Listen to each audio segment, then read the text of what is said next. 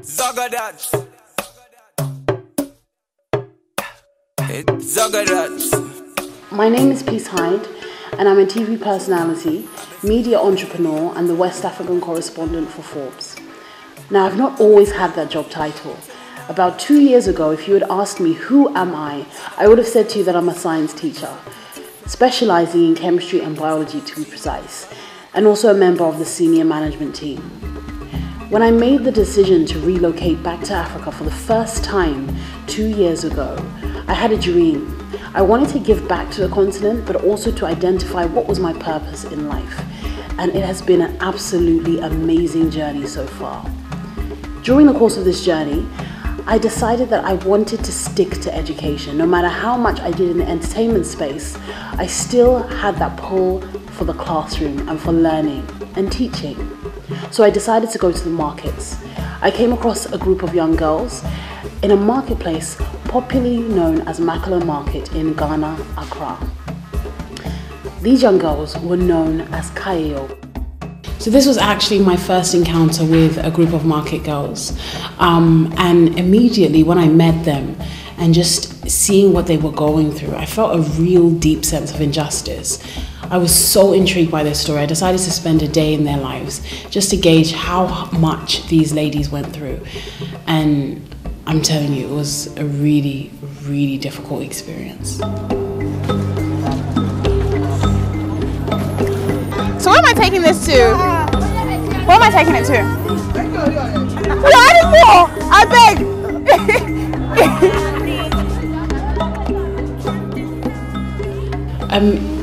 It was one of the most difficult experiences I've ever had in my whole entire life. I went home absolutely knackered just from the whole entire experience, carrying things up and down, the walking, it was insane. But for these poor girls, they would sleep there on the streets and repeat this process over and over again, day in, day out. You see, the only difference between them and the home child is the opportunity the latter had. I had an overwhelming feeling in me that something needed to be done for these poor girls. At the time, I didn't have enough money to do anything really that would have a huge impact. So I would simply go to the marketplace each weekend and teach whoever I could find that was willing to learn some basic numeracy, literacy, and science. But I believed in my heart there was more that needed to be done. There had to be a way of making more of an impact than this one-woman crusade to help these poor girls. It was then that I realized I could do a lot more. This was how Aim High Africa was initially born. So you're all drawing your favorite thing? I remember a very significant moment for me was one of the mothers of the children I used to teach in the market classes broke down. She expressed to me how difficult it had been for her to raise her child who had Down syndrome and a hole in the heart condition. I couldn't even express in words how sad that situation was. Solomon is my son. Okay. He's a Down syndrome boy. Okay. And at the same time, he's a holy hand boy. He's done really well especially in the creative drawing part. He's drawn his favorite food, which is fish, isn't it? Fish. Yes. And he also he did a really nice picture of a ball. Yeah. And he drew himself as well. Wow.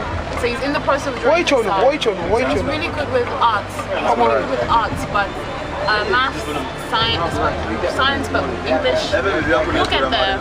It's only Solomon's father who supports. Because of Solomon's condition, I can't go to any place.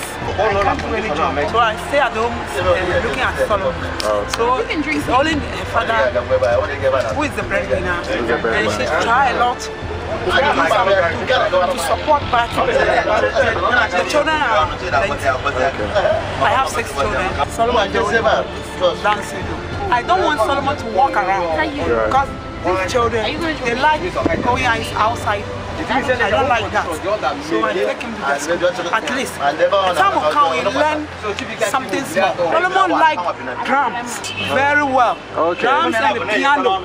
If you go to church, you go where the drums were. I want them to have Solomon to come somebody. At least a time will come I will no more be in the world. If Solomon with somebody, it will know how to cook small. Live with her life, his life.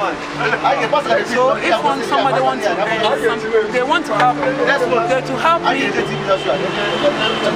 pick Solomon up.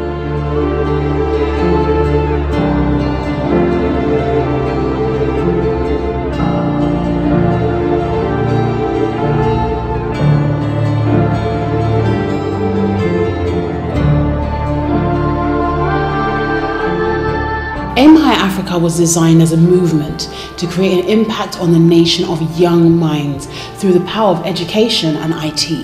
Now, the goal is to build a better future. You see, I believe that a spotlight has been flagged on Africa, and if only the untapped human capital of the continent can be unlocked through education and entrepreneurship, then we'll have the tools to rewrite the rhetoric that exists about the continent.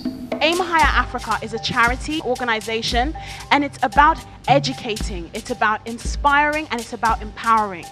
At Aim High Africa, we believe that every single person has the opportunity to succeed in life and be great, and also provide you with different routes to find what makes you unique in yourself, so you can turn your passion into a business. One of the things that you need to understand is the fact that you cannot do it alone. You need to be able to convince a lot of people to come on board your idea. Yes, teamwork. You need a team to help you.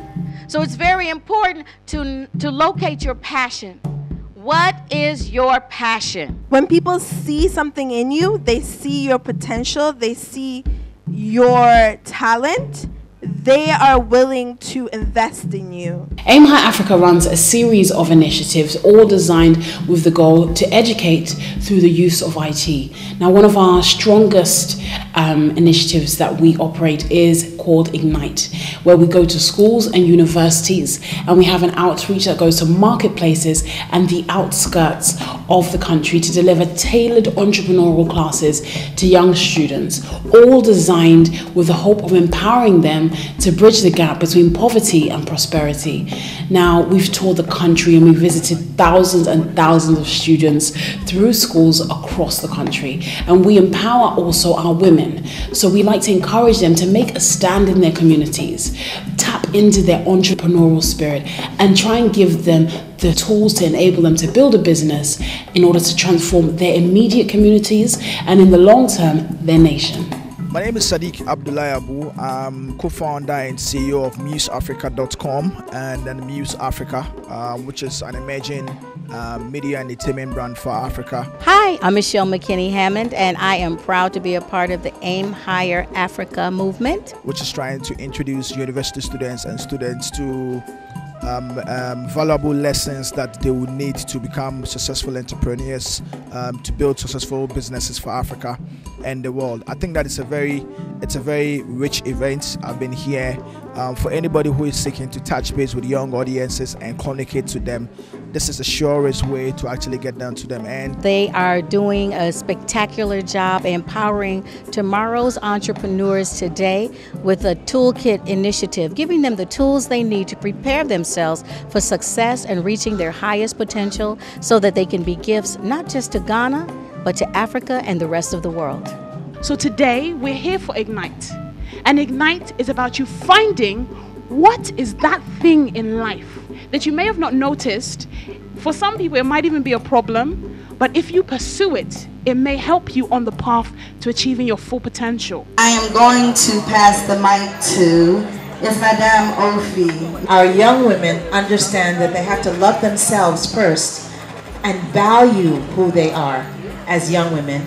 Secondly, they need to love what they're doing in this life. They need to love life. And that means basically living your passion, loving what you're doing. Hi, this is Ama K. Ababrese, and More Than a Woman, I think, is a very notable event. I want to give a big shout out to Aim Higher for making it happen. And yes, be a woman, of course. And just remember, we can always be more. We can be more than we can be anything we want. I believe as a nation and a continent, we have a long way to go. And as Aim High Africa, we work closely with policymakers and regulatory bodies to help start that dialogue about corporate social responsibility and building the new age of entrepreneurs through the power of educating. Africa is at the cusp of change, and we need to provide enabling environments to transform the lives of impoverished communities for the better. It's absolutely imperative. We need to build this continent in order to create sustainable and scalable businesses for the future. The only way to do so is by empowering a league of entrepreneurs through the use of education and ICT. Now, I believe that together we can, and it's up to us to open the dialogue for Africa and the rest of the world.